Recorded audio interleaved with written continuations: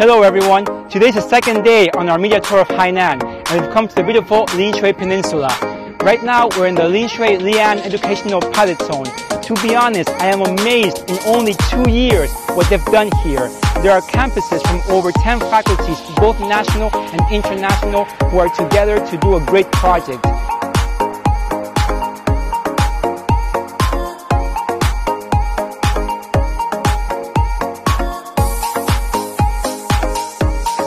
This stadium where we are right now is common for all of them.